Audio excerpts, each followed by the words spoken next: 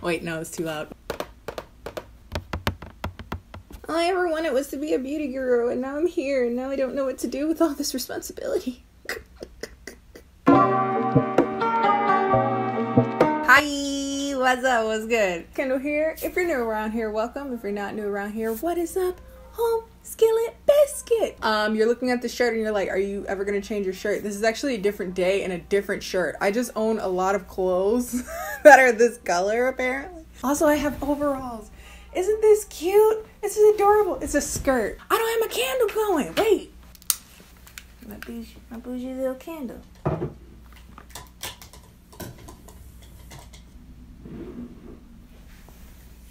That's cute. So today's video is going to be a lot of fun. I usually do reviews on Korean products because it's a little harder for people to see them in person, especially if you're a Western enthusiast of KBeauty. But every once in a while, I like to pop in with a review of Western brands because I buy makeup from everybody.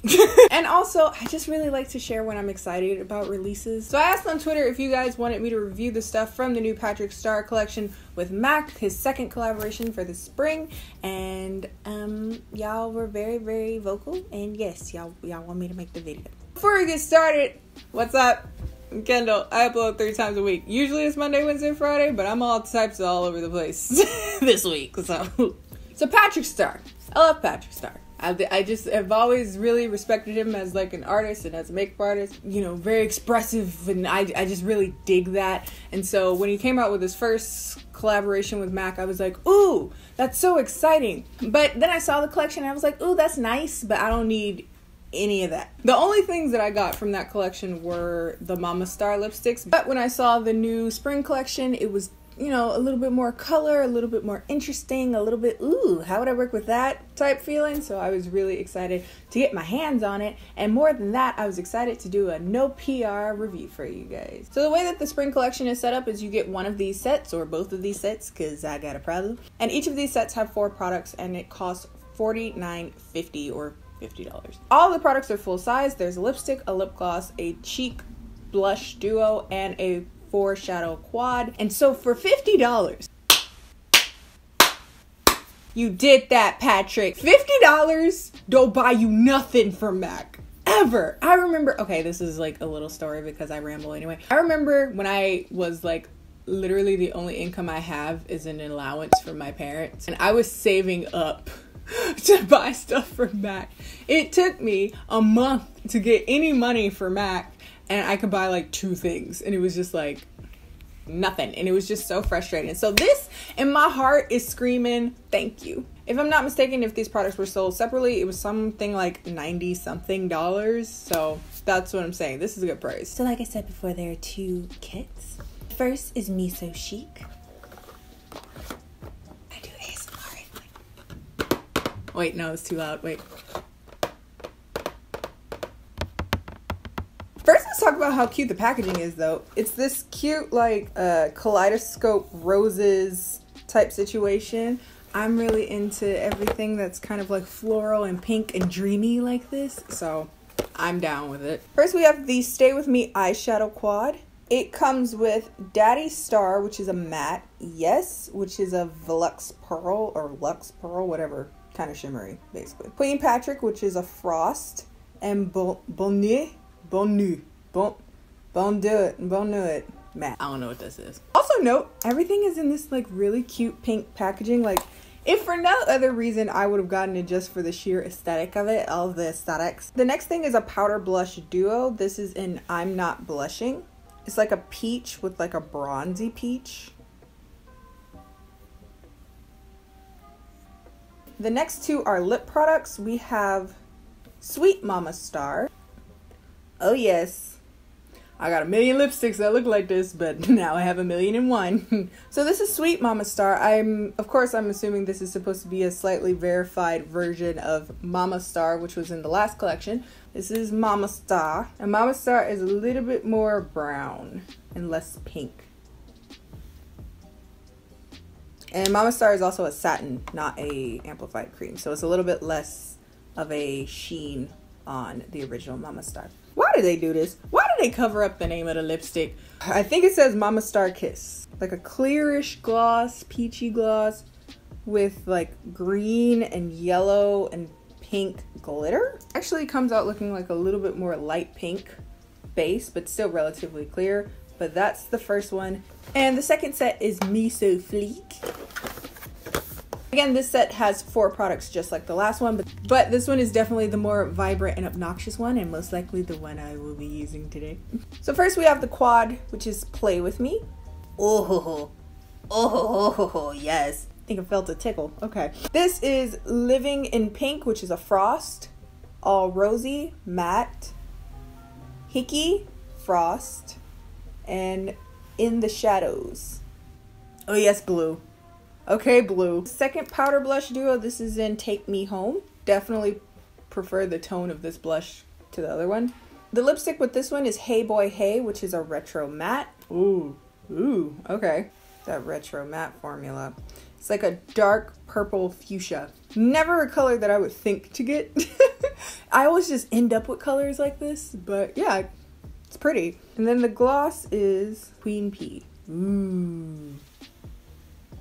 That's really pretty. Pink base with pink glitter and purple glitter. Ooh, look at that shine. Again, another color that I would never think to buy. I just end up with. It's time for the demo part of this. And to be honest with you, as always when I do live applications, I very rarely plan anything out. And so you're gonna see this mess of a process. That is my artistic development. I'm an art prodigy. Okay, big ups to the people that know what that's from. Hey, real close again. I always feel so close to you. Do I have something in my teeth? So there's so many directions we could take today. I don't know what direction I'm going to take, but there's a lot of directions. The only thing that I am sure of is that I want to use this quad, the one with the purple, no, the one with the Play With Me one. The base that I'm going to go with has a weave hair stuck in it. That's cute. So the base I'm going to use is my Chica y Chico concealer. This is in light beige. I want a very, very light base so I can use these bright colors. Ooh, one qualm I have with these palettes, and I get why they're like this, just, you know, for aesthetic reasons, is that they don't have a mirror. I assume that the reason they don't have a mirror is for this, like, design that's on the front, and then you can see the gold and the shadow, and it looks really cute or whatever. But, like, practicality-wise, I need a mirror. I hate when quads don't have mirrors. Ooh, I look like early YouTube. Ooh, who's been around for a real long time with beauty gurus? Like 2008, when the highlighter was just, like, giving me that panacea. That's a very obscure reference. Oh my god. So, decisions that we'll have to make on this day before y'all. Amen. Say a prayer. I'm gonna take this like dusty purple that matches my overalls into my crease area. As always, I like to bring my colors, like my crease colors in particular, all the way into my nose area and up into my brow. I don't know. I just think it gives, what is with my English recently? It's like, God, I just think it gives like a interesting, like, you don't know what's interesting about it. You just know something looks cool. And I'll go like all up in my eyebrow too. Especially because this color isn't super obnoxious. For reference, the shadows are a wee bit powdery, but nothing that I haven't seen before, nothing crazy. As I'm blending this out, or it could be because the base is so light, it's actually giving me a little bit of a gray undertone, which I don't mind. I actually think it's kind of cool. It will blend in really well with everything else. Oh wow, okay, I didn't realize this, but I guess I'll be using more colors from this quad than I expected. So let's go into this like muted purple and use that around the edges of the last purple and make sure everything is like blending really, really nicely. Okay, I'm running into an issue with like, I don't know what to do. And that very rarely happens when I even see like kind of strange eyeshadow. Like if I only stuck to this, I feel like I could only make like a few looks. I feel like these shadows are very cohesive in the first quad, but these are so not. And because of that, or they are, but it's like I have no idea how to use this palette without this palette as well, if you're getting my drift. If you're like me and plan to buy both of them anyway, it doesn't really matter. But if you're gonna pick one or the other, I can see how that would be an issue. Okay, so I'm gonna take the blue. Wow, that's whoa. Okay. Sorry, I just need a moment. Wasn't expecting the shadow to be so rude. Just came to talk. I thought we could be friends, you know, and everything. And I just feel like I just was attacked and I didn't ask for, There you go. It's on my eye. That's the bare minimum.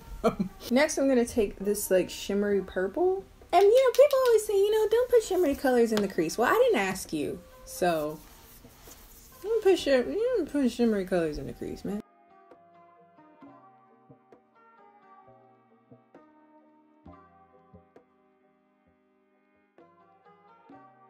Good sneeze. I'm going to take the pink now and use that mostly on this like inner corner area.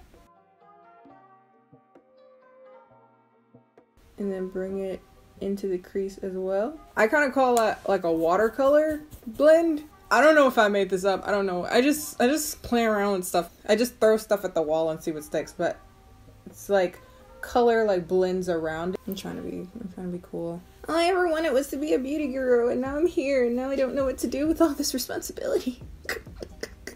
Also, I noticed when I do this that it's easier to do it if I'm like blending shimmery colors or like textures into each other to bring like a little bit more volume to the eye. Like to take a shimmery color like this and put that in like the crease area. Just like shimmers over that.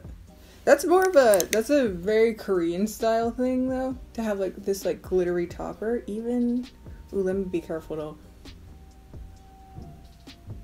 I was gonna take that same color and put it in my inner corner. I'm gonna need a little bit more depth, so I'm gonna take this matte dark purple and put that in the outer corner to sort of anchor everything. Under the eye, I'm gonna take the matte mauve color.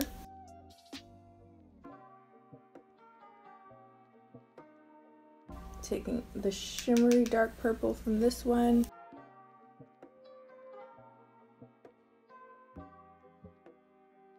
Something tells me you couldn't see any of that. I'm gonna go in with a pen liner because I haven't used a pen liner in a minute. This is the Misha Natural Fix Brush Pen Liner.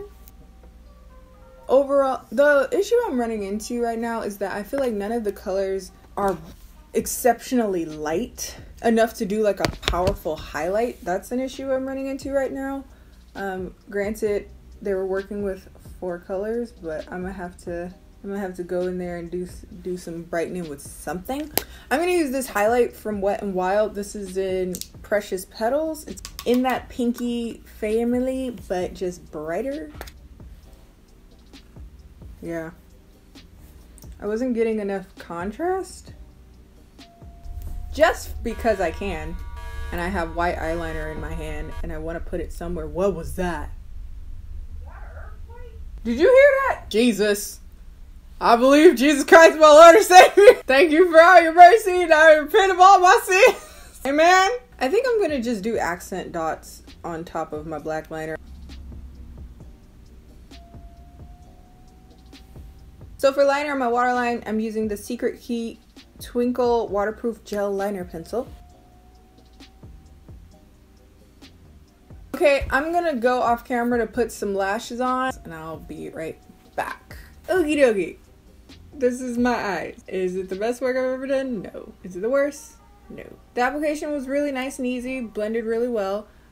Just the only issue is I feel like because, you know, it's in quads, it's hard to find colors that really range the gamut, you know, very, very light to very, very dark. And because of that, I found that I had to add in a few more colors, well, just one color to give me that contrast I was looking for. But I feel like we got there. We got somewhere that's really, really pretty. So definitely gonna use this one. This is the Take Me Home duo. I don't know what color to use, so I'm just gonna mix them. I want to do like the cute across the nose type situation, so we're gonna do that. It's more pigmented than I thought it would be. Okay.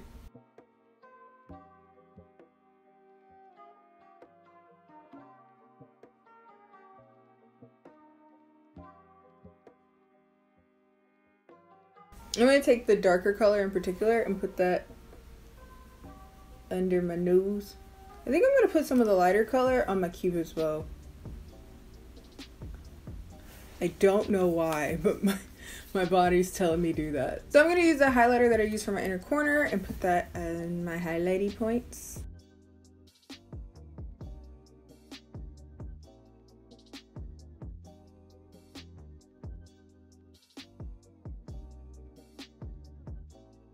Now it's time for lip swatchies, little lip swatch video inside bonus video. Okay, hey boy, hey, because I know I'm not wearing this one today, but I just want you to kind of see how it looks on the lips, or at least on me. Okay, is it me or is it making my teeth look mad yellow? I'm gonna go in with a little bit of a brush to gently feather out the edges because it's looking a little harsh to me. I wasn't expecting to like it. It comes off a lot more pink than I was expecting. I thought it would be a little bit more purpley. But no, I like it. It's a little 80s like all together, but I think it's cute. Okay, that's the combination with Queen P and Hey Boy Hey. It's really pretty. Don't really like it with this situation, or do I? I never wear colors like this ever. I'm pretty basic when it comes to lip colors. I'm more of an eye person, but it's kind of cool. It's pretty. My outfit's in the 90s, my face in the 80s, my hair in the 70s. It's too much. It's a lot going on. I did want to try the lip gloss by itself to see how much pigment I can get off of just that. Oh, that has a lot of pigment just by itself. Wow.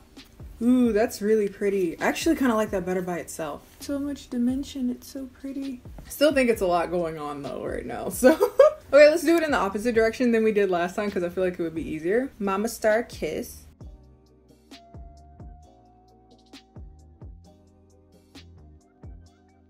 Ooh, definitely more of a lip topper than a like standalone lip gloss. I've never really liked like glosses like this by themselves. I feel like it brings out texture in my lips that I didn't even think was there before. Matte glosses aren't particularly sticky. They have a nice texture. It is pretty. Just something that I personally wouldn't wear by itself. Piece de resistance, the color that I know I'm going to wear today. Mama Star, sweet Mama Star. Okay, it's pulling a little lighter than I thought it would be. All right, we're gonna need to blend these edges and or put a liner, but that's cool.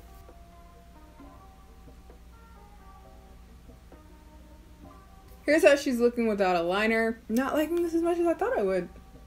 Interesting.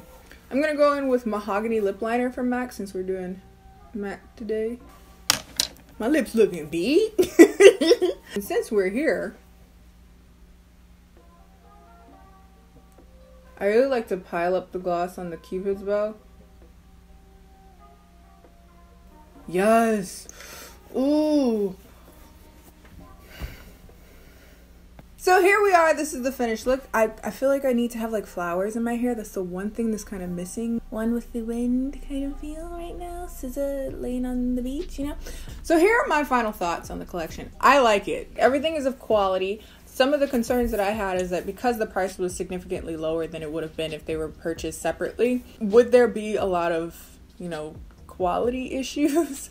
Particularly with the eyeshadows, they were fine. They were as good as other MAC eyeshadows that I've tried in the past. Blendable, not blotchy. The lipsticks are really, really nice and smooth and just the texture that I expect from MAC lipsticks. The only kind of issue that I've had with anything in this particular collection is the usability of the eyeshadows by themselves. I feel like the collection with the brighter palette is more unique but less usable. And if you were going to pick one or the other and you wanted to use it on a regular basis and you didn't want to have to find a whole lot of other eyeshadows, lipsticks, blushes, blah blah blah, definitely would stick with Me So Chic one because it has the Mama Star lipstick, which is really flattering overall, and the Stay With Me eyeshadow palette is more usable just by itself. I feel like it's the more natural of the two and the more usable of the two. If you can afford to get both, I would get both just because I feel like they work really well with each other. Yeah, good mixture of textures, good varieties of colors that can fit on a whole lot of skin tones. So that's my entire rundown. These are my thoughts. If you've purchased anything from the PatrickStarrr collection, please let me know. Maybe we can have a little discussion in the comment section. Subscribe, hit the notification button as well so that you can see all future uploads. Follow me on my social media, Twitter and Instagram, both of which are KennieJD, and I'll see you guys next time.